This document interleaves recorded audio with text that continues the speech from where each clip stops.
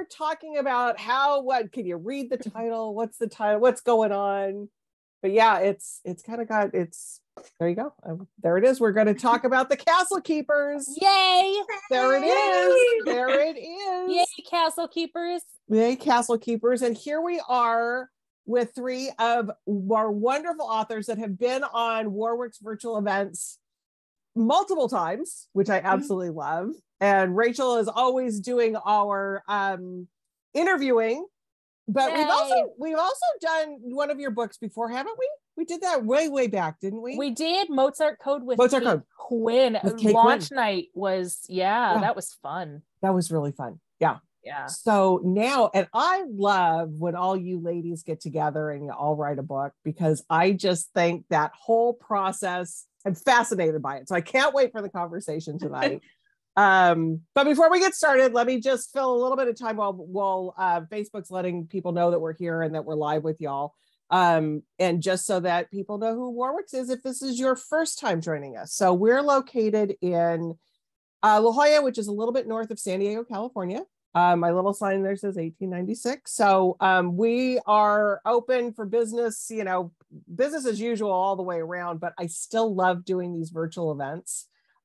It's just a way for us to bring such wonderful authors together, because let's see, Aimie, you're in Colorado. If I'm remembering right. Rachel, you're in Toronto, if I'm remembering correctly. And Janelle, are you in Virginia? Is that where you're calling in from? Yes. Okay. So we have got the country and not country. We've got multiple countries. International here tonight. We've got all the time zone covered. We got Warwick's in Pacific. I'm in Mountain. Our publishers in Central, and Rachel and Janelle are Eastern. I love it. There's still that event we did with Maggie Brooks where she was in London and we didn't change the time. I mentioned that to somebody. Her interview was at like 1:30 a.m. Oh, and she did it, and she was so awesome. So amazing. What a trooper. She's so good. Such a trooper. So we'll try not we to. We need to get an Australian author on here and see if we can figure out that time zone. We had Warwick's had Kate Morton the other day. Wow. And so it actually worked because we did it at 7:00 our time. Love Kate Morton. She is like such a lovely human being. Yeah. It was at 7:00 our time Pacific at night in Pacific. It was like 9:30 in the morning the next day for her. So it wasn't horrible. So that was it. So we could do one that's sort of It's but such it would be a like 10 difference. o'clock at night for you guys. So on the East Coast, so that might not work. Anywho, we're going to talk Castle Keepers. Let me introduce these three wonderful women to you. I'll go off screen. They're going to chat for about 35-40 minutes. I'm going to put in the Facebook chat. If you're watching this on YouTube later, stay with us. It's a great conversation. There will be a link to buy the book there, but unfortunately there won't be any live Q&A. But if you're on Facebook with us tonight, I'm going to put in the comment section there how to order Castle Keepers from us. And that's where you're also going to put any questions that you might have for any of these wonderful authors. And so that will happen at about the 35-40 minute mark. I'll probably just pop on like I do, Rachel, but I might give you a heads up in the chat that I'm coming on. So we'll just let it go. So here we go with the intros. Internationally best-selling author Aimie K. Runyan writes to celebrate unsung heroines. She has written 6 historical novels and is delving into the exciting world of contemporary women's fiction. She's been a finalist for the Colorado Book Award 3 times, a nominee for the Rocky Mountain Fiction Writers Writer of the Year, and a Historical Novel Society's Editor's Choice Selection. Aimie is active as a speaker and educator in the writing community in Colorado and beyond. She lives, like we said, in beautiful Rocky Mountains with her, I love the descriptions of all of your family members, pets, everything. This is great. Wonderful husband, 2 adorable, usually children, 2 very sweet cats, and a pet dragon. We might have to find out about that later. Best-selling author with a passion for heart-stopping adventure and sweeping love stories, Ciesielski weaves fresh takes into romance of times gone by. When not creating dashing heroes and daring heroines, she can be found dreaming of Scotland, indulging in chocolate of any kind, we share that in common, or watching old black and white movies. She's a Florida native who, like I mentioned, lives now in Virginia with her husband, daughter, and lazy beagle. Descriptions are great. Very lazy beagle. I know. Rachel McMillan is the author of the London Restoration, the Mozart Code, and the Herringford and Watts Mysteries, the Van Buren and De Luca Mysteries, and the 3/4 Time series of contemporary Viennese romances. She's also the author of Dream Plan Go, a travel guide to inspire independent adventure, which I think she just got back from an independent adventure in Vienna, if I'm not mistaken. She's a regular interviewer, moderator for us here at Warwick with our virtual author events. And like I mentioned, she lives in Toronto. So ladies, have a great conversation. We'll see you in a little while. Thanks, Julie. Yay, thank you. All right. Thanks, Lazy Beagle. Yes, thank you, Lisa Beagle. I had to kick her out because she was laying right here snoring. I was like, you have to. Oh. I think that we should probably tell the listeners tonight, because we just did one of these last week on release day, that you're probably just going to get a behind the scenes of the absolutely constant Facebook direct message group we have going all the time. Yes. All the time. Yes. Like constantly. Like first thing I see when I wake up in the morning, last thing before I go to bed. Is me, usually me. We finally named it though. We named it the Powerhouse instead of that's right. This little message group, Janelle and Aimie and Rachel. It's now the Powerhouse. Yes, and that was thanks to Stephanie Burns, who runs the Tall Poppies. You know, she runs our social media, and she referred to us as 3 powerhouse authors. And I'm like, I like that. We'll take We're it. taking that. Do it. We're taking it. We're the Powerhouse. Do it. Well, our next book that we write together is just going to be The Powerhouse. Oh, I like that. Oh, I like that too. Let's do that one. Let's do Yeah, it. let's do it. The Liberty Scarf by The Powerhouse. Maybe we should tell everybody about how the cover came about. Yes. Oh, that'd be fun. Because I'm trying to think of the things we haven't talked about 80 million times. Yeah. So yeah, Aimie, take it away. Like, look at how cool this cover is. I'm holding it up. Hopefully you guys can still hear me, but anyway, so we obviously have the women from the 3 different time periods. For those of you who are new to the Castle Keepers concept, we have 3 different stories from the same family that take place in the same castle, but generations apart. The first story is called The Truth Keepers, and it takes place in 1870, and that's my section. And we have Beatrice Holbrook right here in the middle. She is a dollar princess who goes over from America to marry for a title. And then we have our World War I era heroine, who is from the Memory Keeper. Hold on, my light is being funny. No, I think it is. Okay, guys, after we talk about the cover, we're going to talk about how we can never remember what our exactly. We can't remember the name of the individual stories. And our editor would write us and we'd be like, I have no idea. Yeah, and this is our World War II era character. And so we have Alnwick Castle. Or actually, no, it's Leedswick Castle, but it's based on Alnwick's Castle, which is where Harry Potter and the last episode of Downton Abbey was filmed, very famous. And I love that castle. And I said, if we're going to do it, can we base it on this castle? Because it's spooky and creepy. Mm-hmm. But we see the castle in the background. But we spent a lot of time making sure that our heroines were dressed appropriately to the era, appropriately for our descriptions, but also it had to look unified. Mm-hmm. And so hence we've got kind of the beautiful crimson color in their clothing. And we spent a lot of time on that. And we got the lovely, blue sky and the wonderful quote from Eliza Knight, who has been a wonderful champion for us. And yes, we love her. And so yeah, this was one of the covers. And I think it's one of the things where, because we're dealing with 3 authors, that there was a lot of back and forth about what we wanted and what our vision was. But I think the end result, it's very striking. It would be nice if the Castle Keepers part was a little easier to read, but that's like such a minor thing because so much else was right. It was just nailed. So yeah, that was a fun process, but a lot of back and forth. But I think part of it is also that our publisher, Harper Muse, is so detail oriented when it comes to the covers. They try to get it so right, and they have done such a good job. I've been through 2 cover processes with them so far, and it's just impeccable.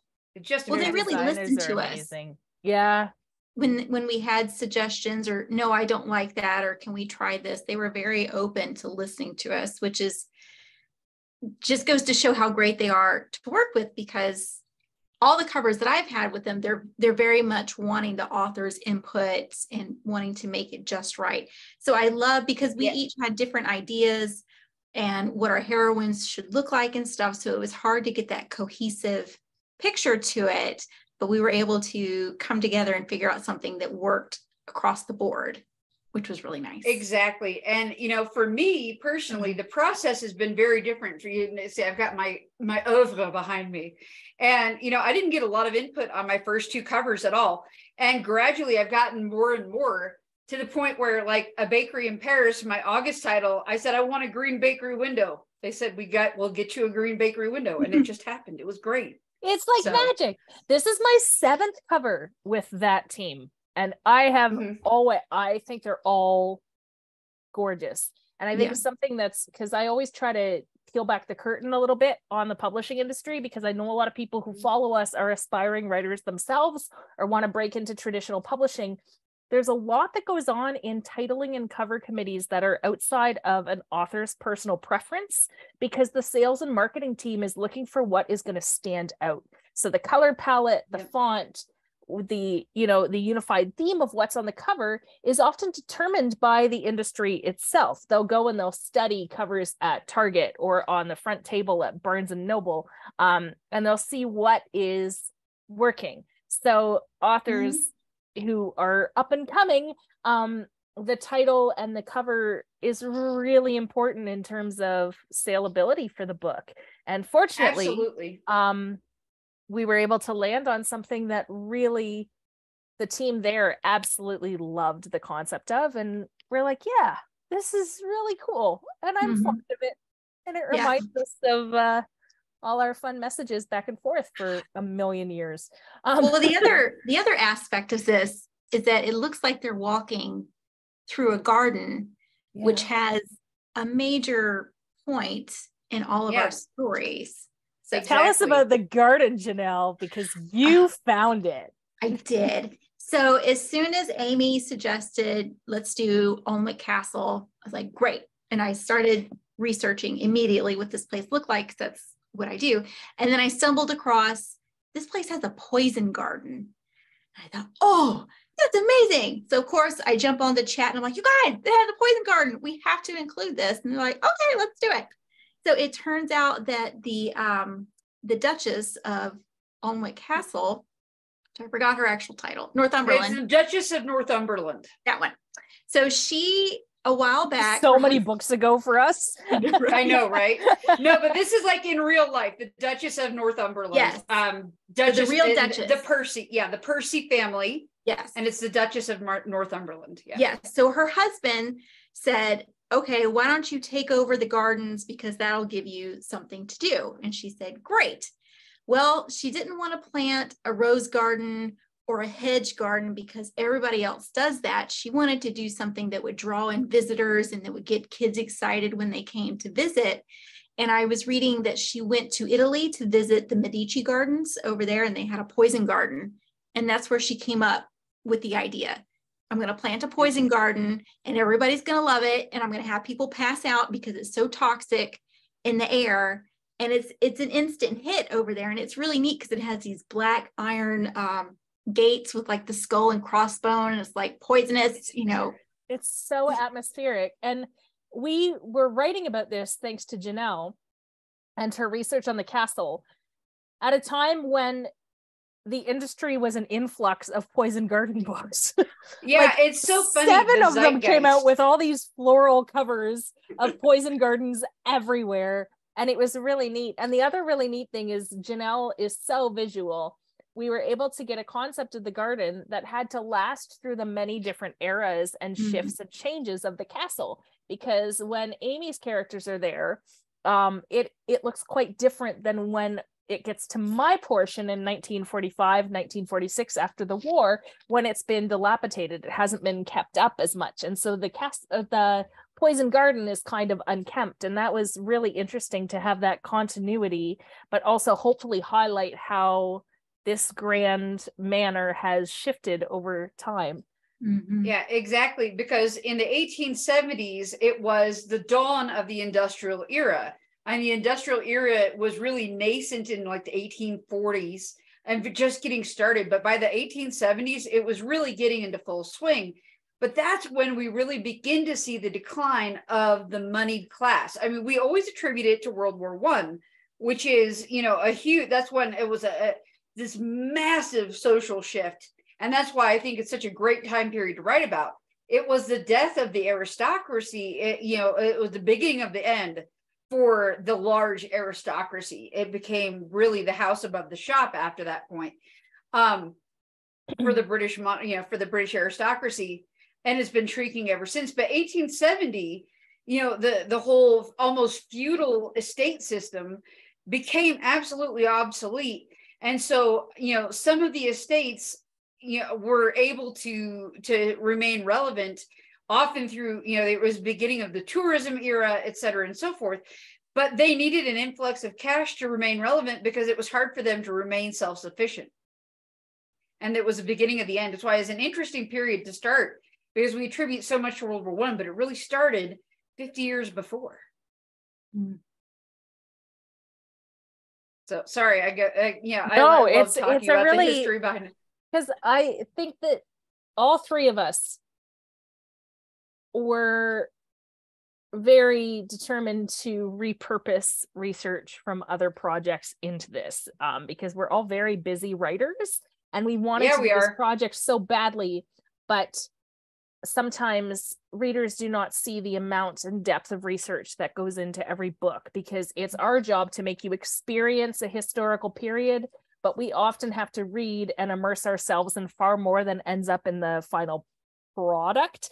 Yeah. And so this was one book where it was really going to work out well, because when we divided and divvied up who was going to do what period of this castle over 3 wars, we were all like, okay, how can we use some of the fragments and documents and sources that we've used before and repurpose them so that we're not starting from scratch again. So we all got to play in our own little sandboxes a little bit. And that was kind of interesting and fun. And hallelujah, anytime you can reuse something, it's awesome. Oh, it's so wonderful. And the time periods that we're accustomed to writing in. Yeah. Exactly. Yeah. Well, and the thing that I think the readers need to know about us is that none of us have written exclusively one time period. No. Now, a lot of authors, you have Pam Jenoff, whose entire career is basically writing love songs to Jewish Europe. And so she sticks with World War II. And I don't think she's done a couple that are outside of that sphere, but she's really she's an expert. And you have people like Philippa Gregory, who are Tudor historians. I mean, she's a legit historian.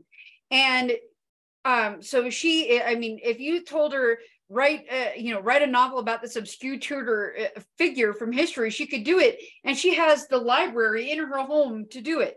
Whereas the three of us really have written disparate time periods. Bounced around. And one collective thing that we have is that my first series was World War I era, Edwardian era. Mm-hmm. And Janelle's worked in that time period and Amy's worked in that time period. And when we talk about our next project, you're going to see that we all get to finally go back and hang out in that time period for a bit, which is really exciting to me. Nice. Yeah. I get to recycle some research from Girls on the Line, which was one of my very favorite projects to work on. The history is just fabulous. Mm. And there's so much stuff that I couldn't put in that book that I get to put it in this next novella. And in fact, my section for the Castle Keepers, I got to take basically a pitch from a novel that didn't land and craft into something more marketable with the two of you, which was so exciting. Because I pitched it when my previous publisher said no more World War II were oversold. And I was ready to pitch the School for German Brides. I pitched them that, and they said, yeah, we just can't right now. So I managed to use that pitch with you guys. And it was so great to be able to use actual words I'd already written and then take it into a slightly different direction with this, compilation. Yeah. There's no such thing as a wasted word, writers. Ever. It's true. Not a word. I think all of us stumbled across something in our previous research and we're like, oh, I would love to work on that or something. And we just weren't able to fit it into other books. And then here comes this project, like, oh, that idea I got, I can now use it for this. Cause that's what happened with mine. I stumbled across the Tin Noses shop doing research for another World War I book. And I thought that would be fascinating to talk Beauty about. Among Ruins, which everybody has to read. It was probably that one or something. And I was like, that would be cool. You know, just stick it in the good idea file. And then I was able to use it here, which was really nice. So it's like you're able to use these little ideas that maybe wouldn't have gone into a full length novel, but yet we get to work on them in a smaller novel and still talk about it. Yeah. Those concepts that are not quite big enough for a novel, but too big to shoehorn into a big novel. Yeah. Because you have to have a bigger arc. And I think that part of the reason why Janelle's story is so captivating, and if you look at the reviews of the book, so many of them said, I love Janelle's, because that bit about the mask. Everybody loves Janelle. Forever. But, the fact, the whole mask painting, I've seen it touched upon. There's a recent movie I watched on a plane trip for a research trip to Paris called Amsterdam, about the artist who painted masks. And it's just absolutely fascinating, but I haven't seen, novels about it or novellas. Is that what Amsterdam's about? I had no idea. It's like a murder mystery. Oh, it's a murder mystery, but that is like one element of it. Yeah. It shows up. It's kind of quirky. It shows up in Boardwalk Empire too. I remember the Boardwalk Empire episode about the masks. Mm-hmm. Yeah. Anyway, sorry. I saw so many weird movies, guys. I saw so many weird movies on Icelandair going over to Paris. We could talk about that, but yeah. So next time we'll talk about the movie The Menu. Weird. But anyway. Oh, I saw that. That's very weird. Yeah. Very weird, but so good. So good. We'll have a chat. We can recommend that to like the general public. I think you have to be a certain kind of you have to know. You have to be in the mood for something very dark, very strange, but also a brilliant critique of elite foodie culture that I loved, because so much of my work spans on, and I'm really getting more towards the food. Yeah, A Bakery in Paris, which is very foodie, and in my upcoming book, The Memory of Lavender and Sage, extremely foodie. The one after that for my next contemporary, also extremely foodie, and getting into some of the echelons of elite foodie culture. So fascinating, because that's so not me.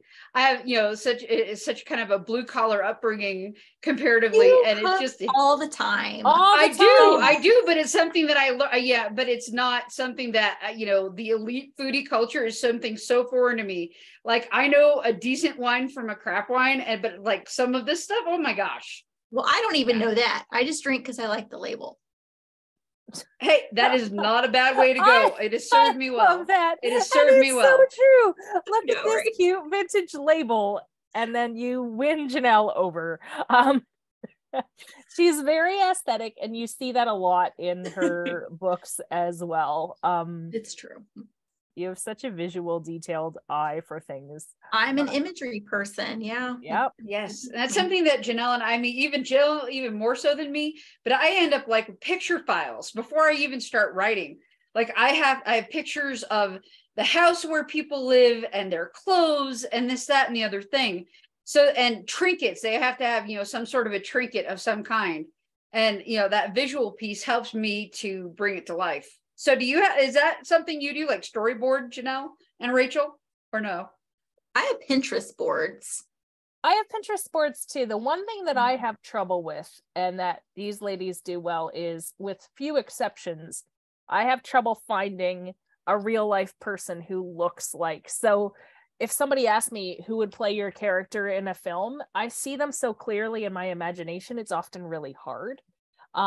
So with Alec and with Brigitte in this, I can't really picture people. I'm sure sometimes readers will send me ideas and I'll be like, oh yeah, that could work. But I know that you know what, let's just talk about Buck Winter. Let's just talk about, I know that Sebastian Stan is why Janelle's new duology came to be. Yes, because who wouldn't want to write about him? I mean, Brilliance of Stars and To Free the Stars, which are both amazing and quite unique in historical fiction. And again, I mean, I got to look at his picture all day. All day. That's so rough, Janelle. It's so rough. What the things we do for our art. I know. What did the lazy beagle think? She was too busy snoring. She doesn't care. It's Daisy, right? The beagle. Daisy. Oh, Daisy's a bug. Yeah. she's cute. And I don't have any pets, but I did write a cat into Castle Sigmund! Keepers. Yes, Sigmund Freud. And it's partly because I have two readers, and they're always my early readers, Renee and Courtney. And whenever a book goes to galley proofs, I send them the document of the book, and they always just read my stuff early, because they've just been so supportive from day one. And anytime I write a cat, they've been really into it. So I'm like, I am going to give them a little bit of a treat. I am going to write them a cat. And so Sigmund the cat is in Castle Keepers, my portion. And on cat related news, Aimie has two cats, Gigi and Bijou, and I have Zuri. Zuri. Why did I think Bijou? Oh, Bijou is the name of the bakery. Bijou is the name of the bakery. So okay, I'm getting it mixed up, but I have a book coming out in December called Operation Scarlet, and Gigi is the name of the nightclub that my heroine sings at in honor of the cat. And Bijou is the name of a restaurant in the Montmartre area where I'm writing about. Which is the name of my bakery. Yeah, because when we were writing this, we were always talking about the 18 billion other projects we were working on at the same time. Yeah, let's just say, guys, if you like the Castle Keepers, we've got other stuff to keep you entertained between the three of us. We've got your TBR covered. We've got an entire library. Yes, we do. Exactly. We've been working. Yeah, we've been working a lot. And it's such a great thing. Like, a line from Downton Abbey I loved. The only thing worse than too much work is not enough, or not enough work is too much, or whatever, however you said it. But yeah, we've been working on a lot of projects. We've been very fortunate to have so many things, so many irons in the fire. But I wrote a cat too, to appease Gigi Cat, who's my editor cat. I usually write with him on the couch or my chair, like right here, and he looks like he's reading the screen. Gigi's and I have a black beautiful black cat, and you should follow Aimie on Instagram and see Gigi. Yes, he's a very expensive cat this week. We put all of these like personal behind the scene trivia in our books, like the private conversations that we have. Sometimes they'll pop up into the books or references, or I think I had one about ants. Like I had to have this house come tumbling down and the fire wasn't going to work. And Aimie was like, oh, we'll make sure it's termites or something. And so that's what made it into the book. And then I think I made a note about it towards Aimie, and then you're naming nightclubs and all this other stuff. So if you're paying attention, or if you know us, then you will spot all these little bits of trivia in our books, and you can tell what we were talking about or watching at the time, which I think is a lot of fun.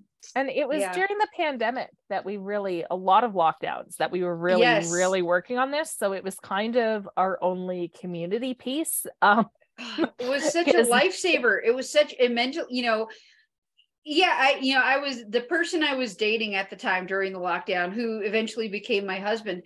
Yeah, we talked a lot, but so many people were just drowning in work because they were trying to keep everything functioning from home and working under so many different constraints. But this was something we could do together. And it was, it felt like, a way of sort of socializing, but also working. And it was such a mental, I don't know, it was a mental relief in a lot of ways. It was an escape. And to have that with two other people. Like in working, because we're all very different writers. Yes. Very different processes. And I'd never collaborated before. And guys, it was far harder than you might think. Yes. I really appreciate and love every reader or reviewer or bookstagrammer who has pointed out the continuity and how the books, the separate stories intertwine to create a cohesive narrative throughout all, because you have no idea how many times we had to go back to the drawing board, especially with the family lineage. Yes. And the timeline and making sure that like people, we didn't have to kill off my characters when they were too young. Like, because I give them a happy ever after, but they're dead at 50. Right? Dead at 28. The worst romance ever. No, it took a lot, and the continuity of the describing the poison garden, describing the portraits that carry on throughout. It was really fascinating, but also there were moments where it's like, oh my gosh, we just pulled out a piece of the Jenga tower, and it all. Do you guys have Jenga in America? Yes. Oh yeah, we have it. Sometimes I'm like, this is an obscure Canadian thing. No. Anyway, you pull out the Jenga thing and everything falls down. But we did it. Thanks to some awesome editors too, though, who just oh, thank goodness. Well, and I found a problem because I ended up moving my story 30 or 10. No, it was just a 10-year shift, but it changed a lot because it was much earlier in the whole dollar princess phenomenon. And I referenced that's the problem referencing real people. I referenced Caroline Astor, who was really at the beginning of her sphere of influence in 1870. But I referenced in the first draft, when it was supposed to be 1882, I referenced her son, J.J. Astor. But if I take it back 10 years, he would have been 6 years old. So he would not have been in the drawing room tiddling champagne with the other members of the 400. And so, I had to thankfully, I was so worried by the time I got the final version, because I noticed that J.J. Astor was still in the draft, or the ARC, the advanced review copy. And so when I got the final ones in my hands, it said, oh, some Astor relation I didn't know. Yes, it got changed because I wasn't sure. It's just one of those things that keep you up, and the things that wake you up at 3 a.m. Oh God, did that get changed? I'm going to get, slayed by some armchair historian who's watched the Gilded Age show on HBO 18 times. I'm going to get murdered. But no, thankfully it got changed. But if anybody listening notices any little inconsistencies or anything I flubbed, it was because at the 11th hour, we had to move it back 10 years. And it is so hard. It's like pulling the string on a sweater when you make those changes. It's so many little things. So I've noticed that anytime I've had to make a timeline change. Woo! If you're lucky enough to get an advanced copy of any book, on the back, it always says, this is not a final product. Please take that into account. Because it's really hard to read reviews that slay something that was finished for the final copy. Those things are just to ensure that people, media professionals, bloggers, are given a snapshot of the story in a manner that's probably close-ish to what the final product will be, but there's still a few edits that go in between. Quite a few. I mean, honestly, it's often before, because they have to get them out in order to be effective. ARCs come out about 6 months before the book is out. And oftentimes that hasn't even been through the final round of copy edits yet. So, I mean, that's the last time where you can make a big change in a book. So that's it's pretty early in the process, really. Mm-hmm. It's been through one round of edits, but not the last 2 or 3. There's a lot of drama going on behind the scenes that you don't get to see. And thankfully, it all came together. I still can't believe that we pulled it off sometime. No, I'm so proud. And I have a bad habit that Rachel and Janelle do not indulge in, is I occasionally read our reviews. And I was stumbling across them today. And so much of it, and bless all of you who have read the book and left a review. Because honestly, the reception has been so warm. My heart was touched. I didn't read all the reviews in detail because I do have a little bit of an ego to protect. But I scan them, I scan them for trends and things like that. And so, it was really heartwarming, and I appreciate it so very much.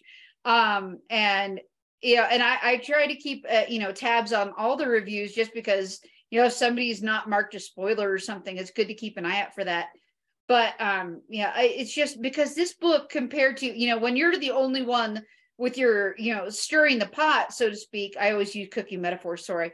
That it's easy to go back and you realize, oh, I added sugar here. I got to add a dash of salt. But if somebody else is working on it, you have, it's hard to know who's done what. And keeping the overreaching arc and not having to reread 18 drafts of your co-author's work, it's hard.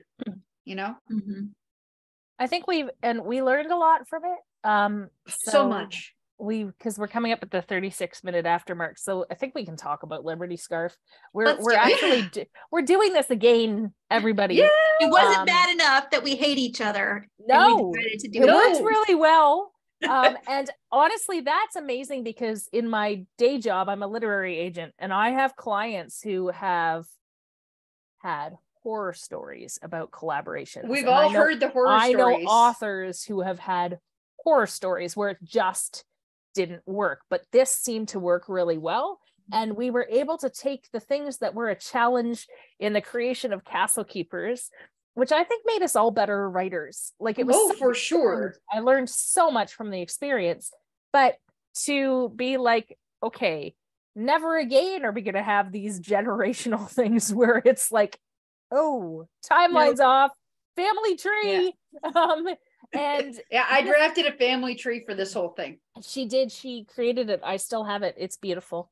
And it feels real. It actually feels now that this family actually existed because of all the time family we spent. But I think that we've had some fun Zooms where we've been able to take this. And Janelle, why don't you tell us what the Liberty Scarf is about? So you designed the scarf. I sort of did.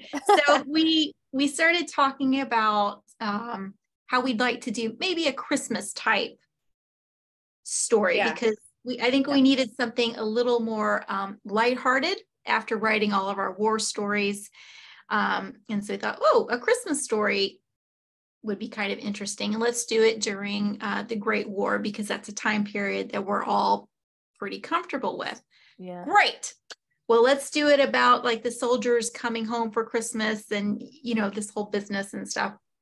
So then we started tossing around ideas. Well, what's going to be the continuous thread between our three different storylines? Well, maybe what if it's an object this time that they have in common? No more bloodlines. No more of that. No more bloodlines. None. So what if it's an object? So we started tossing around these ideas, and I think maybe Rachel, you said a scarf.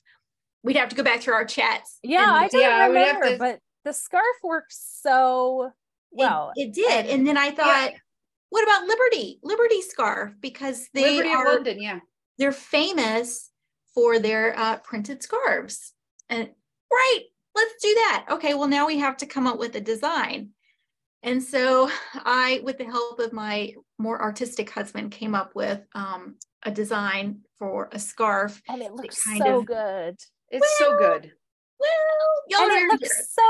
it looks indigenous to the time period. It does. So I wanted to take very British tradition looking type images and combine it with something that they might have been experiencing during the war, along with something looking towards the future. So it has like an old British, but yet Art Deco look to it, along with the peacock feathers, because that's what Liberty's famous for, is their Hera design. So we threw it all into this one scarf, and that's become the scarf. And then Aimie was so generous, and she bought each one of us a Liberty scarf. And so we have like a little team. When we do our Warwick's event for Liberty Scarf, we're all going to wear our little scarves. We are. I wore mine in Paris on my research trip, because I'm not going to, I look like an idiot walking around Estes Park in my jeans with my beautiful Liberty scarf. You should do it. Why not? Who cares where you live? That's true. But, I'm often in hiking clothes. It doesn't the yoga pants with the Liberty scarf. She's so adventurous. And once we hit the scarf, it was just, again, really interested in focusing on three different heroines who are affected by war, romance. We're employing more letters and epistolary tenets to this project, which I always like. It's different than writing on our own. We write novels that are like 100,000 words. It's very different to have to execute action and emotion in 35,000 words, which is, what we do when we're writing these books, where we have to kind of condense without the story feeling like a tiny story. It still has to have that heft and weight. Exactly. I kind of, because I've written quite a few multi-timelines, so it really is about the same length as like if I have 3 timelines or 3 POVs, it works the same way. And I'm excited because we are going to interweave chapters this time, so it is going to read more like a novel.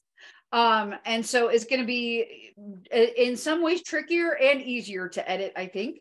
But it's going to be really exciting. And I love the idea because the promise was, and this was the genesis. I told the girls there was a push to get all the soldiers home by Christmas, at the end of the Great War. And I said, that could be our genesis idea. Then Janelle brings in, Janelle and Rachel start talking about the scarf. And then because my point of view had been, the American soldiers, that was the push to get them all back to the US. That was a tall order back in 1918 to get the Americans back and the Canadians back by Christmas of 1918, when the armistice was in November. And that's a tremendous amount of work to get those the troops back home. But then, of course, Janelle and Rachel being, us having kind of disparate cultural backgrounds, etc.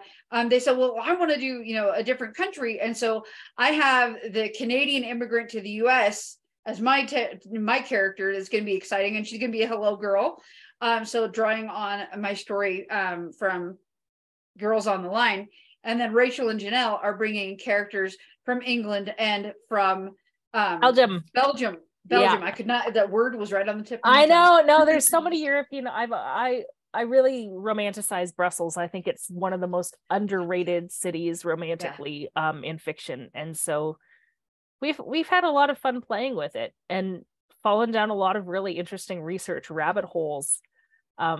And I don't know about these girls, but sometimes when you start something, it sparks ideas for other books. You're never just working on one book. Your mind is collecting like Velcro. What else? German Brides was born from research from across the Winding River. It's just how it happens. Hi, guys. Hi, Julie. And I love it because it's just like, I can't even imagine, because it's kind of like, what's the whole adage? Squirrel. You want to like go off and like, it is constant. I mean, I'm in line edits for Operation Scarlet right now. And just the other day, line edits means it's one of the final editorial rounds before it goes into production. Just the other day, I stumbled upon something where I'm like, this could be an entirely different chapter. You have to cut yourself off. You have to be like, stop. You want to throw everything in all the time. Yeah. And just save it for like, oh, here's a bonus chapter that you can get if you sign up for my newsletter. Yeah, I'll send you this. So, okay, let's talk about the scarf for a minute, because it was, that it was inspired by all the British things. So what were you ladies doing during the coronation on Saturday? Sleeping. Did you all wake up and set your I did not.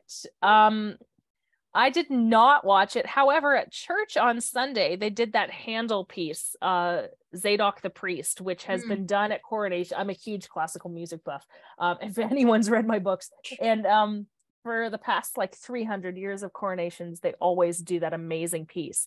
And so I knew that it was going to be at the coronation, and I didn't watch the coronation, but it was really amazing that my exceptional church choir and their organist did it on Sunday. So it's like the coronation followed me. Also, we get new money in Canada, of course, and our flag has changed a little bit. So there's that, but it's really interesting how people can be immersed in history that we read about and research about a lot, because coronations have been going on since the dawn of time.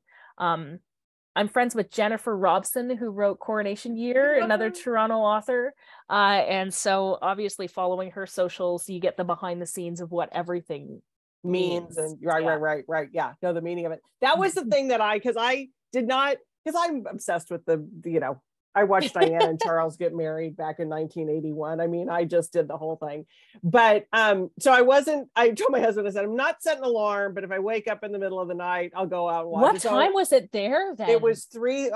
It started at 2 a.m. here, but I did wake up at about 3:30, and I did go down and I started watching it. And so it was just, to me, I loved just the history of it all and the traditions of it all. It felt a little odd in color and in 2023 with some of the things it feels anachronistic. It's something that has been, it feels like, oh, I've been transported back 300 years in time. Right. But yet. Yeah, it's, it's hard. I'm definitely as American as they come when it comes to position on the monarchy. But, it is, I can understand the fascination because we don't have an equivalent here. It's such a spectacle. Janelle, did you watch it? I did. I saw like the second half of it. I came in right as they were doing like the crowns and stuff. I was like, oh, good, I didn't miss it. Yeah. But I mainly watched it because I love Princess Kate. I'm like, what is she wearing? So that was my main. But she was all covered up until she was covered up though until we saw her at the pictures in the crown room. Yeah. But she still looked amazing, and I was very disappointed that she didn't wear a tiara. But I mean, the flower thing was still really pretty. Well, I think it was Alexander McQueen did the design of it and kind of matched her. Look at him. I know a little too much about this. It looked like matched her, but with and did like a separate version for her daughter, for Charlotte. Yes. So they kind of coordinated.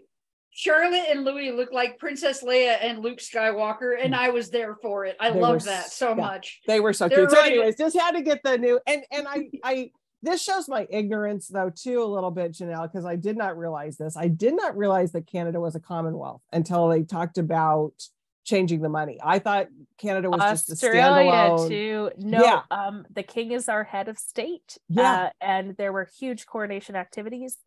We were technically in mourning for a month after the Queen passed away in the fall. All the flags half-mast. A lot of people wore black. It was a subdued thing. There are several countries like Australia, like us, that are still Commonwealth. I did not realize that. We are technically a colony. I don't find that it really influences my day-to-day life, but it does mean when I go over to England for research trips, obviously they're just so welcoming anyway, but it is something that is appreciated. They love Canadians, and yay. All right. Well, that's good. Okay. So here's my next question for you all. And Janelle, we'll start with you. So did you do, because now that we can travel, I know that Rachel, you don't want to travel. Did you do any traveling for this book for research, or did you just reach out into things that you guys could just kind of? No. This was our lockdown book. Yeah. We wrote this, I think right as we were coming out, or in the middle of, or something. And I started way ahead. I'm that person, but no, I didn't travel for it at all. So Google Images, Google Maps, that was my friend. I mean, that's how I do most of my research, is through that, because you can't go to every single place that you And Janelle wants her budget to always be Scotland, and it has to be Scotland, and if she's going to travel, it must be Scotland. Because you know what, we did pitch this to be located in Scotland. It was initially in Scotland, and they said no, we have so I said we're going to go as far north in England as they'll let us go. I love it. Okay, so you talked about, and Aimie, I'll throw this one to you. So you all talked about how your timeline got all, so that wasn't something that you did originally, as put a family tree or a timeline together. So what point did you do that, Aimie? Did you do the family tree? Well, the family tree, I put that together kind of late in the game to make sure that everything meshed up as far as dates. And I used was it familytreegenerator.com or something like that. And I use it for a lot of my book. I've used it a few times, for a bakery in Paris, to figure out what generation, because it was going to be 3 generations of women and it just didn't work. And so it's 2, is 1870 and 1946. And, just juggling out how many generations apart they were and figuring out everybody's birth dates and death dates. And so much of it does not end up in the book. But for me, I felt like I needed to know that. So I did it. You got to have that background. When we wanted to make sure that all the dates worked after I shifted it. And it was a 12-year shift, but it really kind of unraveled a lot. If we hadn't been really paying attention and we didn't have amazing editors, it could have been a real problem. Yeah. But thankfully it worked out. So to a technical question, which is this, and you talked about it a little bit, but Rachel, to you, how do you all communicate? Do you do a Discord? Do you do Zoom? What do you do as far as like, how do you communicate? We do some Zooms. We are constantly in a Facebook Messenger chat. Okay. That like constantly called the Powerhouse. We also have a private Facebook group that's the three of us. Okay. Where that is something that we use for like sharing photos. But it's honestly that Facebook Messenger group, the Powerhouse, is just constant communication. Sometimes about this, but often about other things. Like my cat is sick. Because I do a thing that's a little different. That they introduced me to this thing called Discord. Which I don't know that one. Absolutely love. It's kind of like a Slack. It's this thing you can create channels and you can have like, you can pop on and talk to each other and send each other. Wow. And you can send like files to each other through it. It's fantastic. So I wasn't sure if you guys use something like that. I had never heard of it before. So I was like, Aimie was the first on board with Scrivener, which is a writing tool. And then I started using it a few months ago and fell in love. And Janelle has started using it. And welcome to the dark side. Yeah. Discord's more of a communication thing. Yeah. It's more how to communicate with each other. Yeah. Because I can't even imagine how hard this is, like Google Drives and Docs and who's typing. Yeah, on we have to do that too. Yeah, we have to do that too for like we're working on that for the Liberty Scarf. We're working on an outline together, and I think it would make my head explode. And Christina McMorris and Sue Meissner and Ariel Lawin, that's how they did their When We Had Wings. Which they wrote in Google Docs. In a shared Google Doc, which dear Lord, we're not there yet. That freaks me out. That freaks me out because if you change something. And you have to show people your very vulnerable early drafts of work. And I find that was, to me, because I have such a weird cinematic brain and such fragmented manuscripts that always come together at a weird point. That was, to me, the most challenging part of this, is that you're working with two. I mean, I met Janelle and Aimie both individually because I gushed over their books. I read their books and fell in love and bombarded them with my fangirling. And that's how we met. And so to have two writers that I respect read my absolute crap early on, it is, you have to open yourself up. Vulnerability. Yeah. Yep. All right. So Aimie, we know you've got a book coming in August. It's right behind you, called A Baker in Paris. Baker in Paris. And just a little FYI for those of you listening, we just scheduled a date in August for a virtual event for that. So come back and let's hear us talk about that one. Janelle, what are you working on? Anything that's coming separately? Yes, my next book is called To Free the Stars, and it's the second part of the Jack and Ivy duology, and it actually releases a week before Aimie's does. So okay, well maybe we'll see Janelle here too. Who knows? Who knows what things will happen on Warwick's Virtual. Rachel, I think you've got something too coming. I have a book coming out in December called Operation Scarlet. It's World War II Paris. It's my homage to the story of the Scarlet Pimpernel, but in World War II. And I'm currently writing a few different things. One of them is kind of cool. It's a biography of Sir Christopher Wren for a London publisher. And that opportunity came out of a book I wrote called The London Restoration. Came out in 2020, and it's all about the rebuilding of the London churches after World War II. And it caught the eye of an editor who was like, wow, you really are a church architecture nerd. Would you like to write us an accessible biography of Sir Christopher Wren? And I'm like, research trips, yes. So yes, sign me up. Yeah. But you also did a research trip, and I'm curious, is that going to be something? It's coming out in 2024, but I am not allowed to talk about it yet. My editors and HarperCollins have said, keep this one under wraps for Aimie and Janelle won't know what it is, but it's one of those books that has I know, Aimie, you and I that they just kind of want to keep under the radar for now. But I love it. Yeah. Well, ladies, I will come I'll come interview Rachel for Operation Scarlet because Paris. We'll each other. Yeah, Yeah, it'll be Janelle, great. hey, Janelle, you're invited too if you want to just come and like hang with Oh, us. good. I'll Yeah. just crash the party. Just come and crash the Janelle, party. just always show up everywhere I am, Janelle. Just pop up. Just pop up. Just pop up. Ladies, it was so fun again having all of you. Thank you, Julie. I just think it's so much fun when we get to bring authors together like this. So appreciate your time. And everybody, Castle Keepers is in the chat. It'll be on the YouTube to do as well. There it is. And go get a copy now. Mother's Day. Wait, Mother's America Day. has Mother's Day. Yep, it's coming next. Same Yep, time coming we do. soon. Yep. Yes. Do it. All right, everybody. Have a good night. Bye. Thank you. Bye.